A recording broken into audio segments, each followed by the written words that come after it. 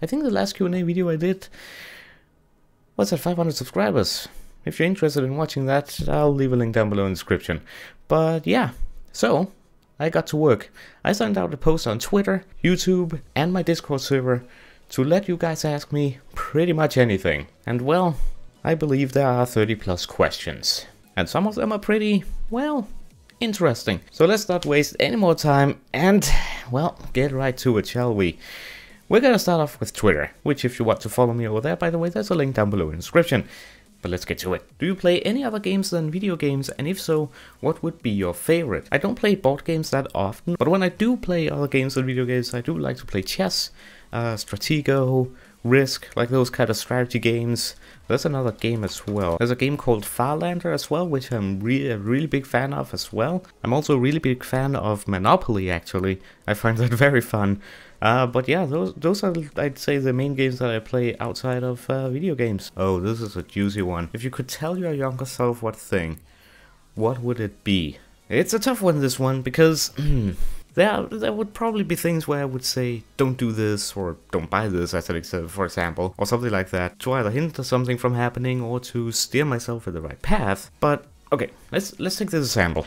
Maybe a little bit of a bad example, but I recently swapped my smartphone for a dumb phone. This one to be exact. I don't want to get into details as to why right now, as I do want to actually cover that in another video, which, by the way, make sure you're subscribed for that so you don't miss it, because it's going to be a little bit of an interesting one. But with this example, I could go back to my younger self and say, hey, don't ever get a smartphone. But if I'd done that, I would never have had one, and I would never have gotten the experience of having one and what it's like to have one, which is what has resulted in me not wanting a smartphone now. Does that make sense? Maybe one thing I would say to myself is that is one microphone to get. Because I've been through way too many microphones. But again, that has given me a valuable lesson. When I started YouTube, okay, time for a little bit of story here. When I started YouTube, I was completely new to audio and video recording.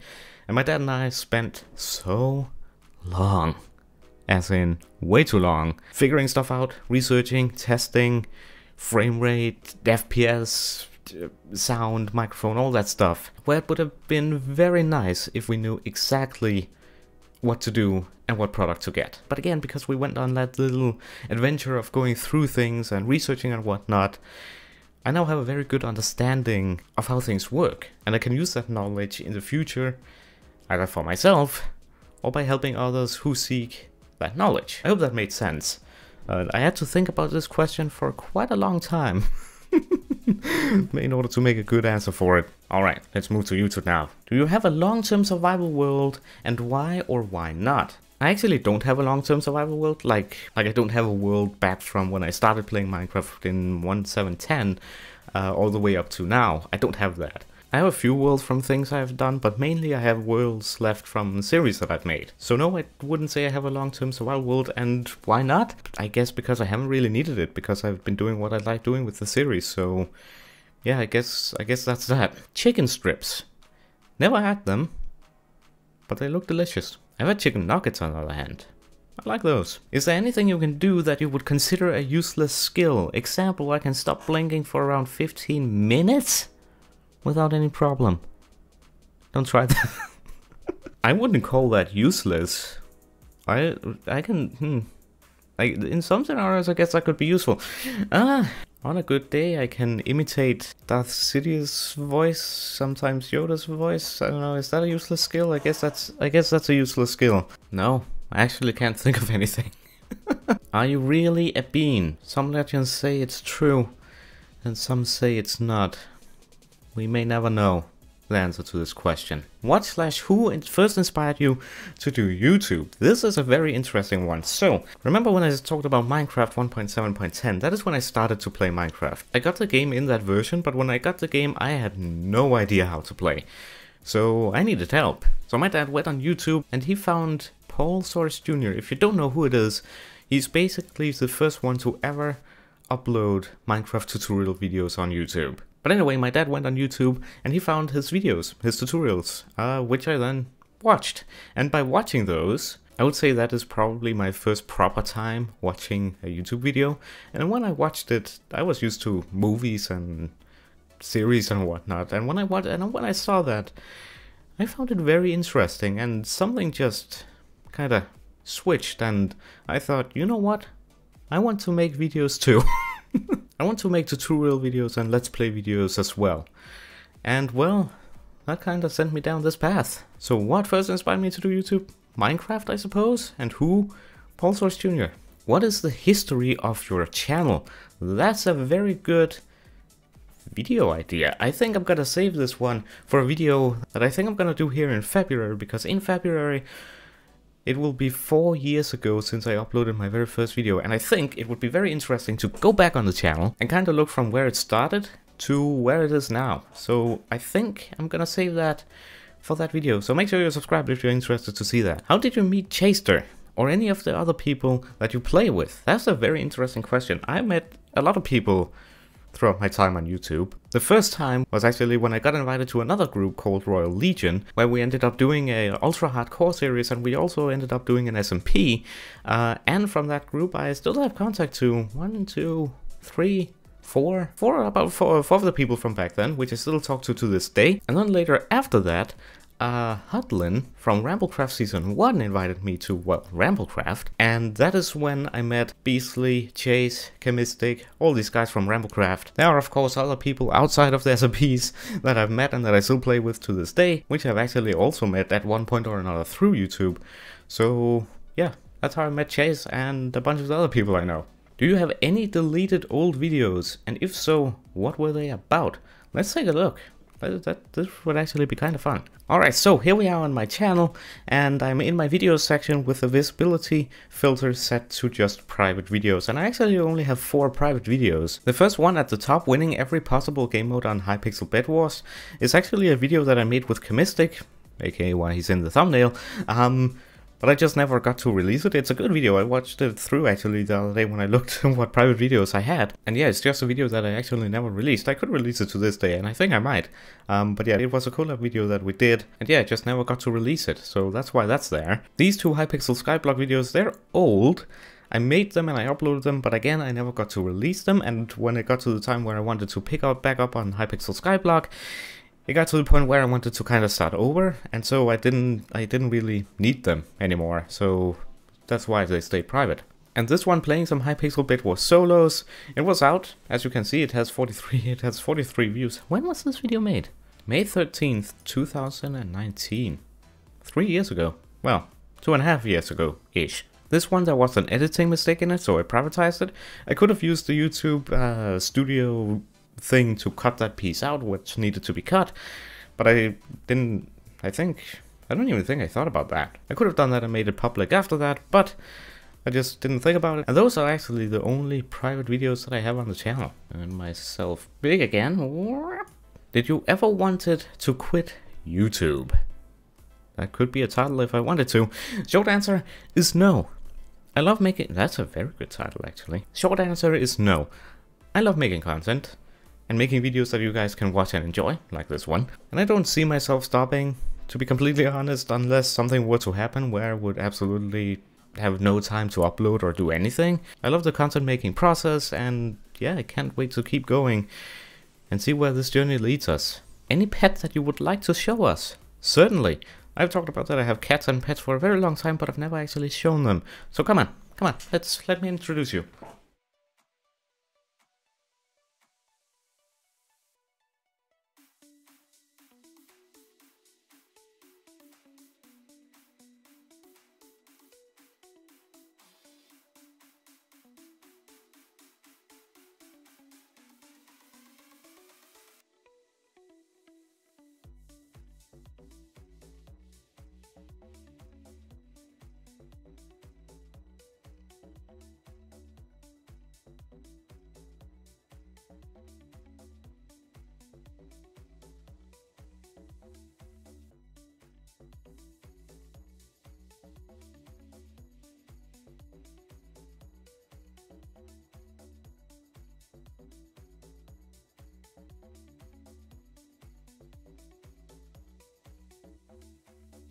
What inspired you to do YouTube?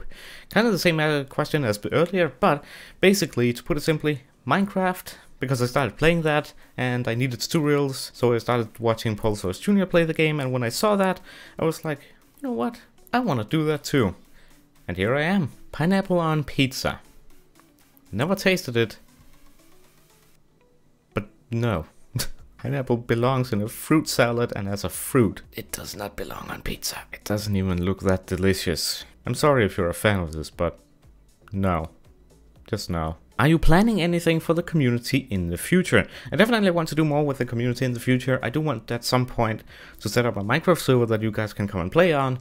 I just don't have the time at the moment to see that through. Plus, I don't want to rush in. I want to actually make it something special, something unique. I would also like to do some maybe events, maybe some contests in the Discord server or something like that.